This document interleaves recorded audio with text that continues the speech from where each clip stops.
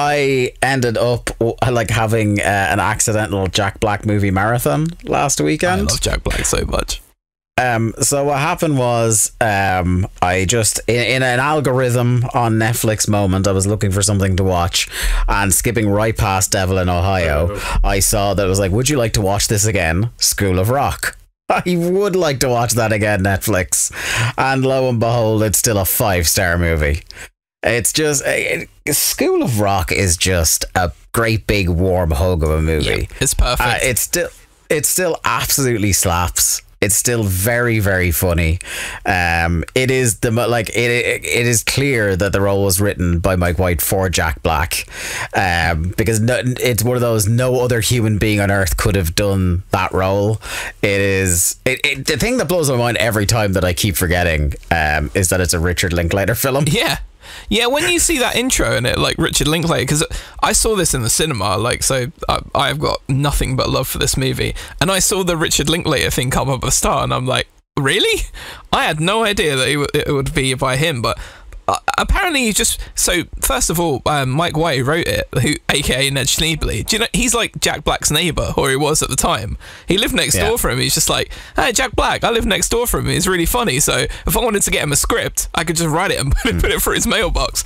That's exactly what happened. And then, Richard Linklater apparently just saw the script and he's like, oh man, this seems like a really great movie. Someone should do this. And then he was like, you know what? I'll do this. Because he doesn't normally direct like completely out of the blue stuff like this. So yeah, it's just really cool. And he gives it a sense of like, there's like a sort of like a gritty coolness that you get in Richard Linklater.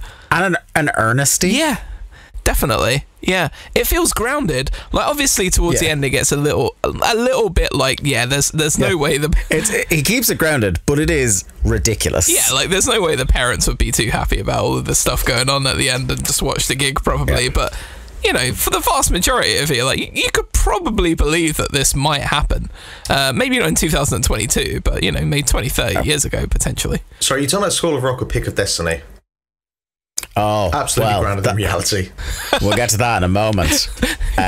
Because I also watched, and I'm just looking at Letterboxd here, and I forgot to put it in on my ratings, and I must do later. I rewatched Orange County. Love it.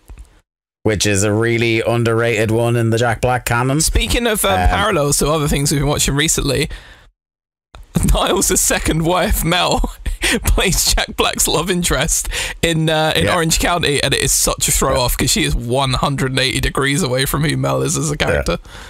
It's a great two-hander with Jack Black and Colin Hanks. Yep. That's a really good little movie. I watched in what may blow some people's minds for the first time in my life, Tropic Thunder. What? Never seen that before. Wow. Yeah, never seen it before. Holy shit. Which is wild because like I love everyone in it. Yeah. And I just it's one of those I just never got round to it. Did you enjoy it? I was one of these days. Yeah. I'd say if I had seen it at the time, I'd have more nostalgia for it, and it would have like gotten a higher rating. I went 3.5 in the end. Jack, did I see that in the cinema with you? It's very possible. Yeah, I feel like we did. Yeah, it is neither my favorite Jack Black nor my favorite Ben Stiller. But those are particularly high bars. Can I just say as well, it's annoying because everything he does is good, but Tom Cruise is fucking hilarious in that movie. Tom Cruise is great in it. And is in like, for people talk about like, it being an all-timer cameo, I wasn't prepared for just how much of that movie he's in. Yep. Like, he's in a lot of that movie. Yep. Like, and what I also wasn't prepared for is that his assistant is Bill Hader. Yeah, his assistant's Bill Hader. Like, the guy he's always on the phone to is Matthew McConaughey, who for some reason turns up at the end of the movie and throws him a TiVo box. Yeah. Do you want to now spend 45 minutes doing Robert Downey Jr. discourse on that film? Let's not do that, yeah. Well, like... It was a discourse of itself. So the thing is, about that, like, again, without making it a podcast about that, is that because he is doing a conceited Hollywood actor who thinks he deserves a role like that, and it is a subplot about, you know, the black guy that's with them being really fucked off that they gave the role to somebody who wasn't appropriate for it instead of an actual black actor with talent.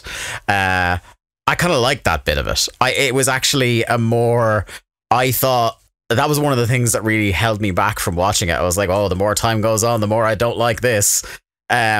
But I think now, if I was making the movie, would I have done it? Almost certainly not. Would he have done it again, considering it came out the same year as the first Iron Man movie? No. Weirdly, I have way less of a problem with that than I do the amount of times they do ableist humor in it. I don't even remember that. Do you not remember that Simple Jack? Oh yes. Oh God. Oh yeah. And the amount of times they use a certain R slur. Yeah. The thing is, again, it's trying to. That's way more offensive because they're not doing that as oh look, we're doing a subversive commentary on how people use that sort of stuff. It's like, no, they're just that's actually the joke. Well, no, I think that they are a little bit trying to do it, but they don't do it. They do it so heavy-handedly. One of the lines that everyone quoted about that movie, one of the big gags that everyone quoted at the time is, you never go full R slur.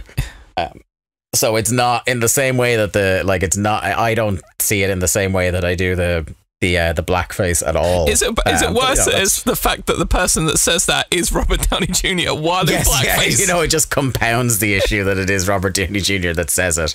It's like while he was standing on an LGBTQ flag or something at the same time. You literally couldn't get more offensive than that. And then I rounded it off with Pick a Destiny. Which I have such a soft spot for because I love Tenacious D so much. But we talked about cameos there a few minutes ago. Big shout out to all-time weirdo cameo Tim Robbins in that movie. Yeah, that is a very... Do you know what, though? Pick a Destiny... Obviously, there's the podcast How Did This Get Made, and they cover terrible films. But Pick of Destiny is such a How Did This Get Made? Because it came 5 years after the peak of Tenacious D, when they were at their most renowned when that first album came out, and Tribute was all over the TV and stuff. If the movie had come out a year after that, it probably would have done a good sort of $40-50 million at the box office, but I think it did less than 10. I mean, in fairness, Tribute was still being played heavily on rotation on Kerrang and whatnot 5 years later. Probably still is today. But also the problem was that I got it. Yeah. He had the the comedy fans, but Jack didn't have the Hollywood juice to get that movie made when the first album came out. True. That he later would. I think it came out did it come out the same year as The Holiday or the year after? I just imagine someone and their mum sitting down and watching The Holiday and being like, oh, that Jack Black, he's in another movie about this. About him and his friend. He would have done Shallow Hal by then, maybe. Mm-hmm. Yeah, I mean, Shallow Hal was way earlier. Shallow Hal, talk about offensive movie. Shallow Hal, Jesus Christ. Oh yeah, I mean, awful. I mean, a lot of the Farrelly brothers canon. Yeah. It doesn't exactly age. It ages like milk. When people talk about their favourite openings to films ever, by the way, I always think of the first number of this Tenacious D movie, Kickapoo. Oh, Kickapoo? Yeah, because it has Ronnie James Dio and Meatloaf in, who we've now both sadly lost, and they are fucking singing their guts out in that. They are not phoning it in their appearances. They are giving it everything they've got, and it is so cool.